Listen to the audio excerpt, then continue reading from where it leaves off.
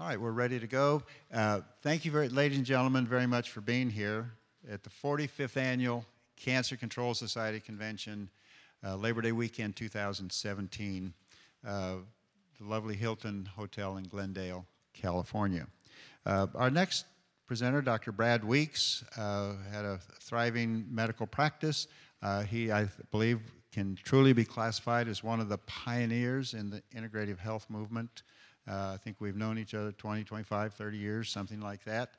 It's been my pleasure to introduce him from this podium many times, and we've also shared experiences at a lot of conferences around the country where he works also as an educator, and we're very happy to have him back this year, and slightly different topic, but very exciting. Thank you, Brad. Thank you for being here. Greetings, everybody. My pleasure. Well, I'm going to talk today about onco-immunology, but I'm going to clarify that that's going to be something you guys already know all about, but in many instances we've forgotten it. So the first thing, as a medical doctor for the past 25 years, I focused on enhancing immune systems of patients and empowering them so that they can fight cancer effectively. And it was a delightful and challenging experience. During that process, I injected intravenous DMSO into people, and I have to tell Dr. Royal he has to open the windows when he does that because that stinks afterwards, but it's very effective. I also am one of the 3 doctors in America who is certified to teach insulin potentiation therapy to other doctors. So I've been in the thick of conventional and integrative oncology for many years. It was not my training, but it's what needed to be done. It's what I stepped up and did.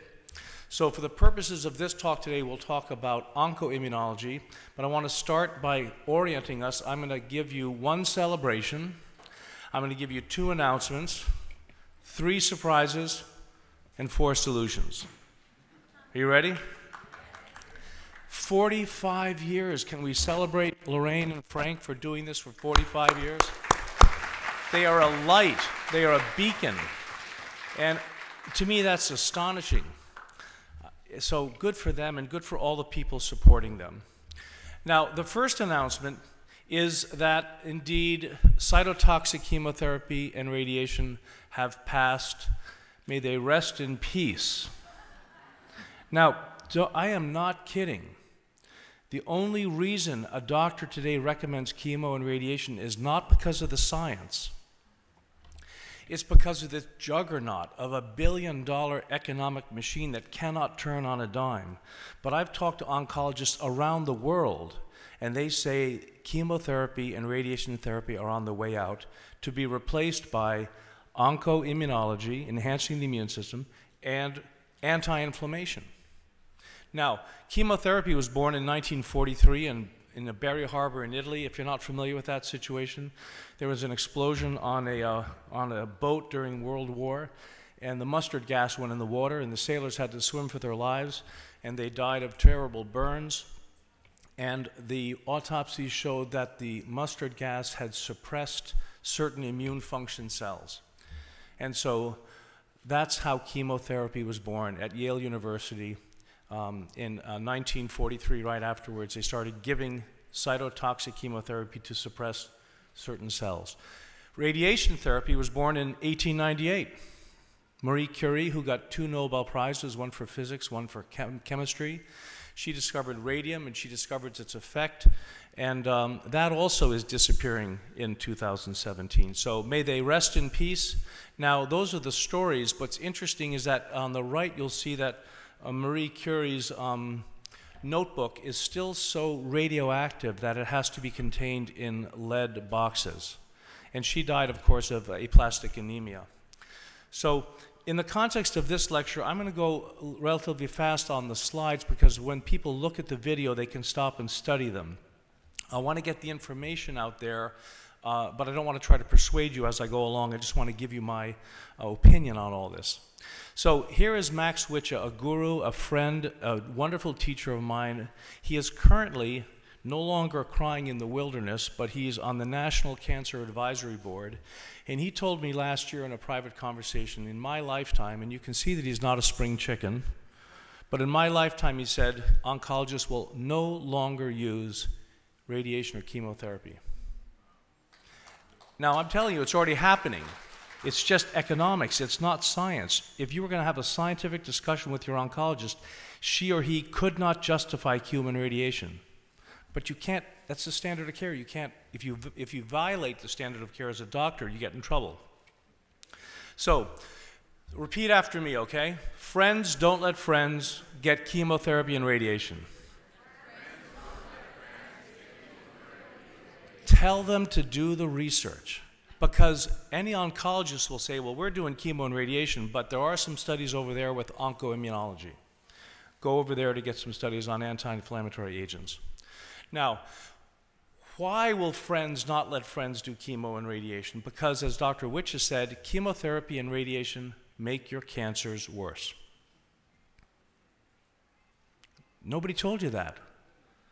Well, I told you that last year and the year before and the year before, but your oncologist in informed consent should say that. And again, this is not an alternative doctor. This is an august professor. He says it makes your cancer worse. Now, I'm not going to go into why that is, because that's been some prior lectures I've given, and I'm going to give you the references on that. That's not my topic today. But we do know that cancer is a messenger, and we know that it's trying to correct a problem which exists, and that there are anti-inflammatory and onco-immunology agents. Anytime someone wants to target your tumor, they're asking the wrong question. They're saying, how can I shrink this tumor? The tumor is never the problem unless it's growing to obstruct a vital organ. It's the metastatic process which kills us. So you have to go after the cancer stem cells, not the cancer tumor cells. Anytime an oncologist says, we're going to go get your tumor, say, what are you going to do about my cancer stem cells? Again, not the topic of this lecture. This is something, if you get the tape or whatever, you can study this, or if you email me, I'll send you these lectures. But this is very clear. It is no longer a hypothesis that the real target should be the cancer stem cell. The giants in oncology are on board with this. It's just the bureaucrats, the oncologists, earning their bread and butter with chemo and radiation. They're the ones that haven't switched yet. So the revolution in cancer care is that chemotherapy and radiation make your cancer worse. You need to befriend and listen to the messenger, which is the cancer. You need to target the cancer stem cells, and you need to nourish the immune system, spirit, soul, and body. Now, I mentioned the juggernaut. Please remember this truism. If the solution in medicine is not profitable, the problem does not exist. Unless there's money that can be made on fixing a problem, no one's going to call it to your attention or offer it. And cancer is inexpensive to fix. And I'm going to go through that. So the announcement, I was going to give you these 3 announcements. Number 2 announcement is that the future of cancer care is what I call sensible, dollars and cents, pennies. It's safe, effective, and it's cost effective, and it involves immune enhancement and anti-inflammation. This month, in a wonderful magazine called Fast Company, I saw this ad. These are wonderful words. There were those who believed the body could never fight cancer. Never say never. This is a beautiful ad saying the body can fight cancer if you just help it, right? Well, who put this ad out, folks? Did you see this? America's biopharmaceutical companies. Do you see that disconnect? It should be your grandmother putting this ad out. But the biopharmaceutical companies are now pitching immune-enhancing agents. In the world of oncology, where money talks, it actually screams. So here's the ad. So now Big Pharma is able to make money on immune-enhancing agents, and so they're pitching it, and the tide will shift away from chemo and radiation to anti-inflammatories and onco-immunology, and you can buy their $94,000 pills to enhance your immune system, or their $9,000 a month pills, because insurance will cover those, or you can just do what your grandmother has been telling you to do all along, take care of yourself, nourish your immune system. Here's a medical bill, advertising $800, lobbying $1,200, and so forth. At the very bottom, they give you an aspirin for $2, Folks, if you Google aspirin and cancer, you'll see that aspirin lowers the risks of every cancer and enhances the improvement of every cancer. The problem is if you take too much of it, you'll bleed out and die. Like all over-the-counter anti-inflammatories, they have a narrow therapeutic window. But the anti-inflammatories are the answer. Now, friends don't let friends get chemotherapy. 3 surprises. Cancer is not aggressive. Cancer is a healing gesture, and only the body heals. Chemotherapy never heals. Radiation never heals. Only the body heals. So I'm gonna substantiate these arguments here. Cancer is not aggressive. I would hope you would review these slides in some detail, but Rudolf Steiner said something very interesting. He said, the psychic influence of our environment is responsible for turning a predisposition into an illness. The chemical, physical, biological, genetic factors can cause an illness only if there is a psychic predisposition. This is in a wonderful book called Blessed by Illness. How's that for a title? Now, it's not aggressive. And also, genetic aberrations are really the consequence of cancer and not the cause. Now, I've just pulled the rug out from underneath the biggest growth industry in cancer. Don't go chasing your tail and try to get genetic therapy. Aberrant genes in cancer are the result of the cancer, not the cause. Why do we not blame ambulances at the scene of an accident? Because we know they're there to help. If I were to knock this tumor off of the tree, would I have cured the tree of tumor? No. Why do we think lopping off a breast will take care of the cancer? Cancer is a process. It's not an illness. This is what my friend G. Edward Griffin said very elegantly yesterday. You can't cut it out. It's not an it. It's a process. Now, cancer is also an autoimmune illness. So here's the secret. Don't take sides with the cancer. Take sides with yourself. Don't feed yourself negative talk and such. Who doesn't get cancer? Schizophrenics. Lowest incidence of cancer of any major population of ailments, right? Sociopaths rarely get cancer because they have no guilt. They don't beat themselves up. So cut it out. Being resentful and angry is like drinking poison and expecting the other person to suffer and perish. Don't be with someone who makes you happy. Be someone who makes you happy. This is onco-immunology at its essence. Why do we forget what we learned in kindergarten? It's not whether you win or lose, it's how you play the game. Why do we forget that when someone says you have cancer and we all of a sudden get afraid and make stupid decisions? Because quality is more important than quantity. Now, I'm going to suggest that we all understand that we are indeed spiritual beings having an earthly existence. So don't take your eye off the ball. Don't get confused. It's not how long you live, it's how you live. Now, cancer is a healing gesture. This is a hard pill to swallow. But every symptom is a healing gesture according to Samuel Hahnemann. This is a wonderful statue in Washington, D.C. I consider like a shrine I go to on a regular basis. Every symptom is a healing gesture. Diarrhea. Well, we get upset with diarrhea, but it keeps us alive if we have something wrong with us. Or throwing up. If you swallow some poison, thank God you throw up because you throw up the poison. Symptoms are a healing gesture. Cancer is a symptom. The illness or the disease is something we have to pay attention to.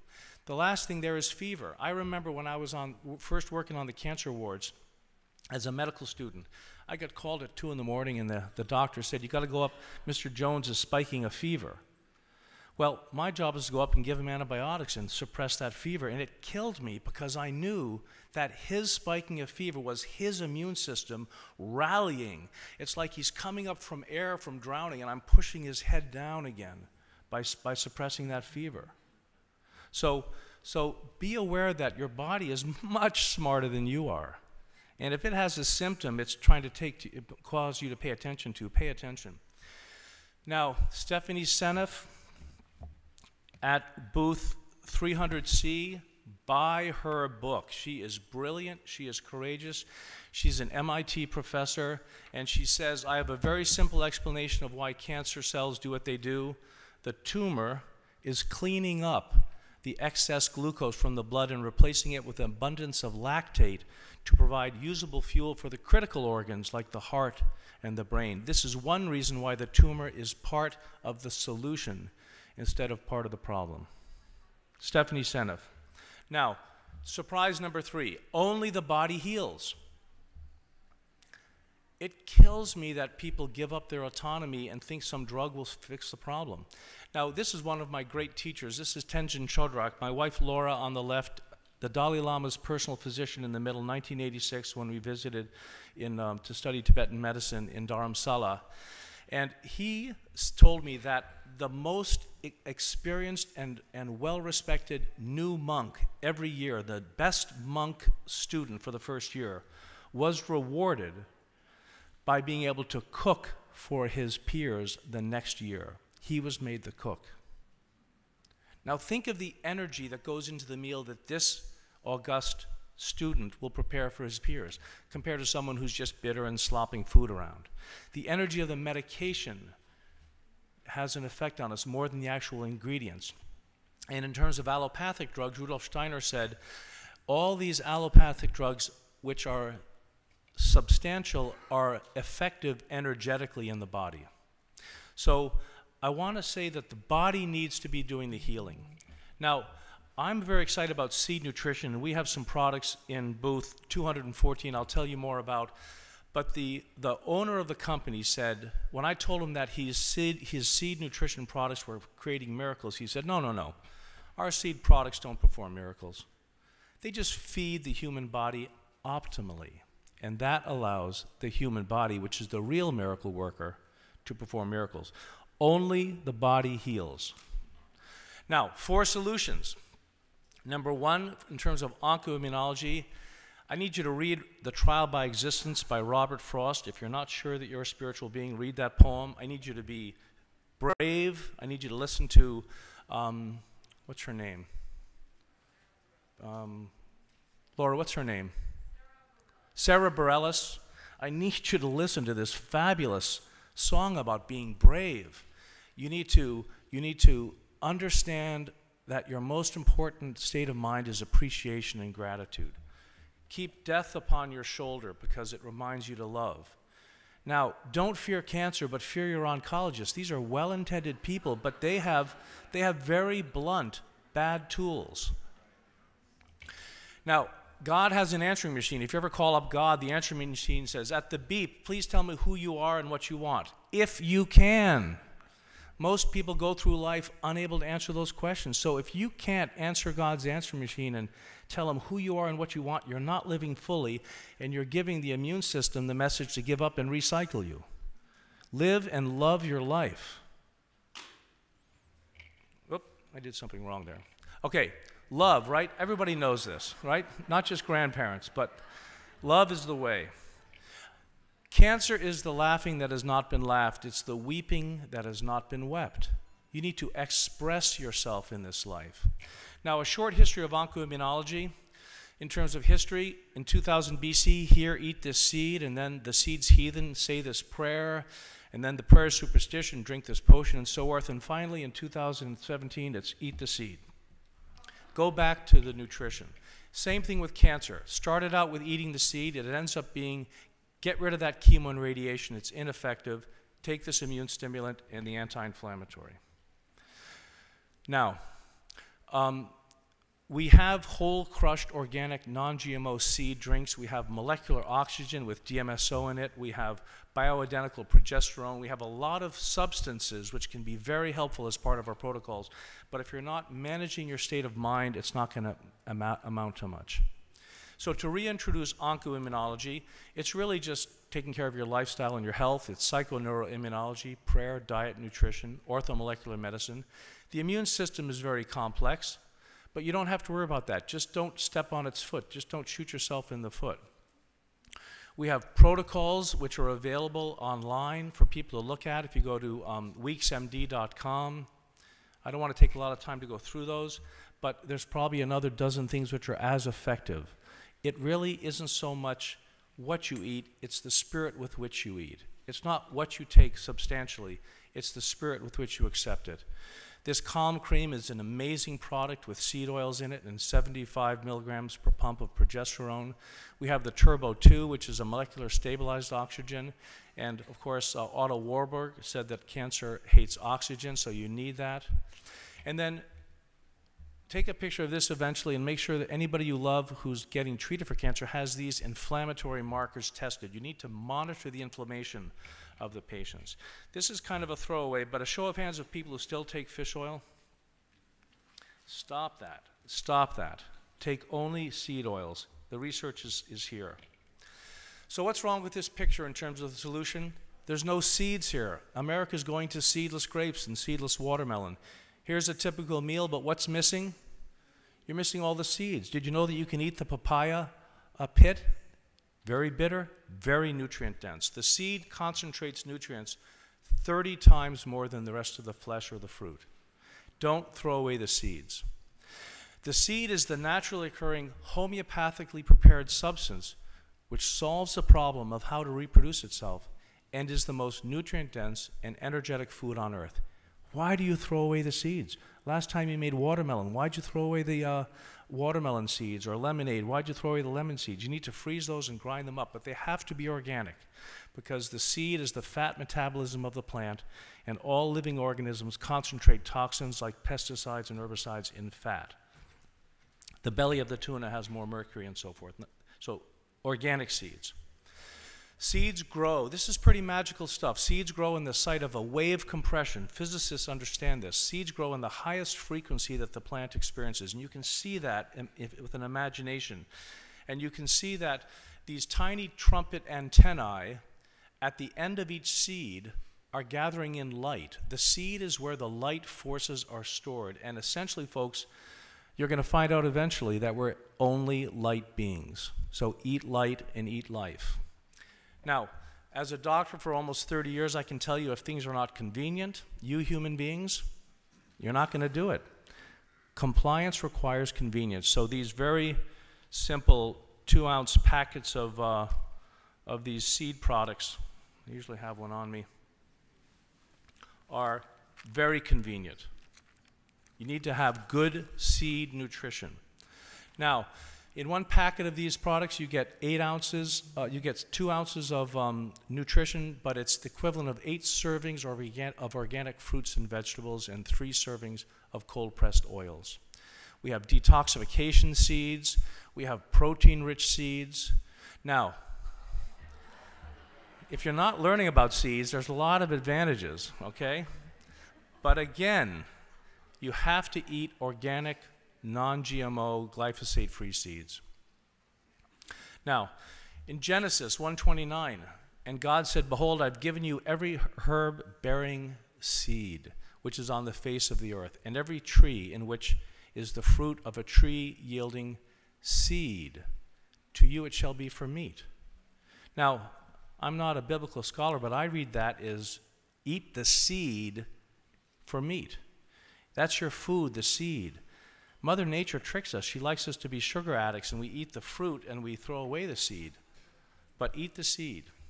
So the solution number 4 is the solution number 1. It's the same slide if you're paying attention. Sometimes I need to repeat myself. Manage your thoughts. Be brave. Don't let doctors scare you. That's what's wonderful about this conference, is lay people get together and create an environment where you're informed and the fear goes away. You have colleagues. Many of us are cancer survivors and thrivers. So live and love your life. The glass is always half full. Now, Mark Twain said, "I've been through many terrible things in my life, some of which actually happened." And back in Rome, Seneca said, "There are more things likely to frighten us than there are to crush us. We suffer more in our imagination than in reality." So the final thoughts to wrap up with.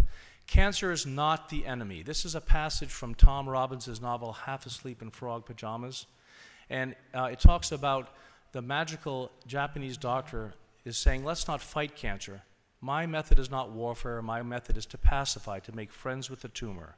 Make friendship with the cancer. Change your friend's diet. Teach your friend good manners. Number 2, the oncologist is not your enemy. He or she is doing their best. Have compassion for them. I'm very fortunate from my mentors like Otto Wolff and Linus Pauling.